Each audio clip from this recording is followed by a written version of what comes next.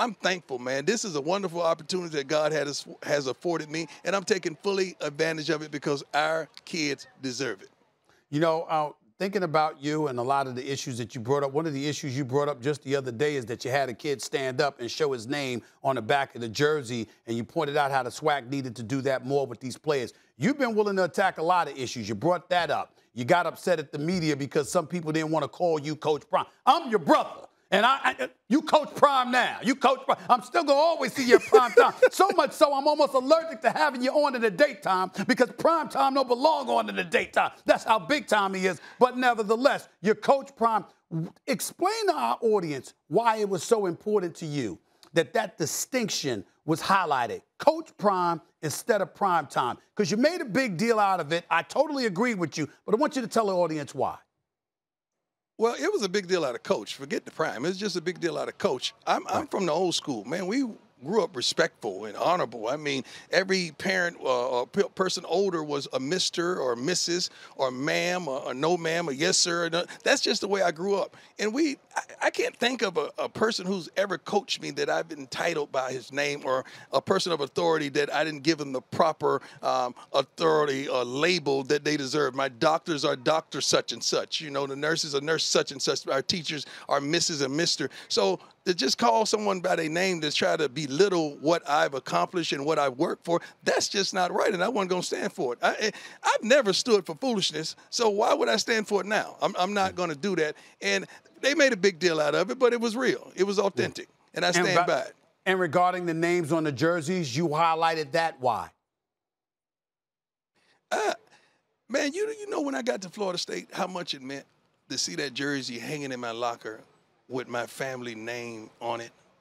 I mean, because when I left, I told my mama, you're never going to have to work again. I'm going to make enough money. You're going to have to retire one day. And that family name meant something to me. And to see these guys out there working their butts off, committed and submitted to your university, to the alumni, to the fan base, to the student body, doing their homework. Sometimes they having jobs that Power 5 kids don't have to have. And you can't even put their name on the back of the jersey so the mama or the father or grandma and them could distinguish, that's my baby. She got to say, my number 19 is my baby. No, put that name on the back of their jersey. That name means something. So when we bypass minimal stuff like that, we're going to bypass other things like that. These kids deserve it. I just want to fight for every darn thing they deserve. If they get it in Power 5, we should get it too. Jackson State is going up against Tennessee State tomorrow night, 7 p.m., ESPN 3 in Memphis, Tennessee, 32nd Annual Southern Heritage Classic. Primetime, Coach Prime, Deion Sanders is going up against Eddie George, his buddy. What does it mean to you to see Eddie George coaching in HBCU? Oh, man, that's my man. That's my friend. That's one of my confidants. I love it. And before he got the job, he called me and asked me a few questions. And I assured him that he was more than ready and more than prepared. He's going to change more than the outcome of a football game. He's going to challenge those young men, to be assets to their community. And for us to, and we're not playing in the game, but for us to coach against one another stay on a stage like this challenged other guys that I played with, that I know they have a desire and a want to coach and take men to yet another level. This is just the beginning. Coach George and I and so many others that are in the HBCU level that are doing a phenomenal job should be recognized as well. We're just getting the bulk of the attention, but you have some guys that are doing a phenomenal job out there that played in the NFL as well. Coach, let me transition to the NFL. How often have you had an opportunity? Did you have a chance to watch that game last night? Cowboys versus the reigning defending Super Bowl champions? I did. And what thoughts did you walk away with, sir, in the aftermath of that game? I fell asleep at the end of the game, but I heard at breakfast this morning that they gave Tom Brady the ball with a minute or something left. Like, why would you do that? Who does that? Where you do that at? But I'm happy that the Cowboys fought and they put up they should have won. Basically, they should have won. They just had some key errors, key mistakes, and pivotal, vital moments of what I'm told at the conclusion of the matter. But it was a good football game. I'm happy that's the way we set the stage in the NFL, and that's what we expect from here on. I'm happy that football is back.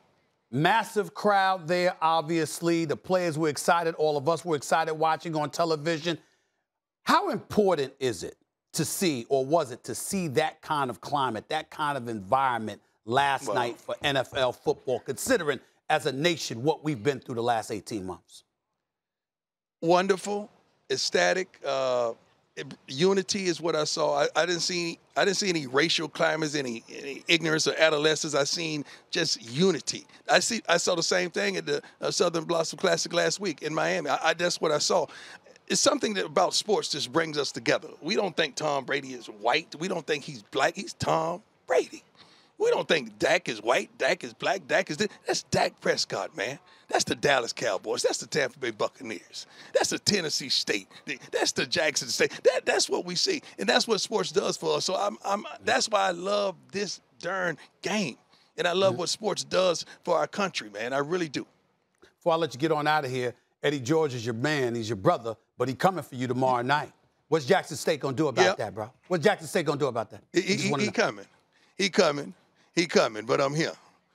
He's coming, but I'm here. And I want you to know something, and this is what I'm going to chat. He's coming, but I'm here. My people know what that means. And let me tell you this. And when it goes down, I just need y'all, because we playing on your network.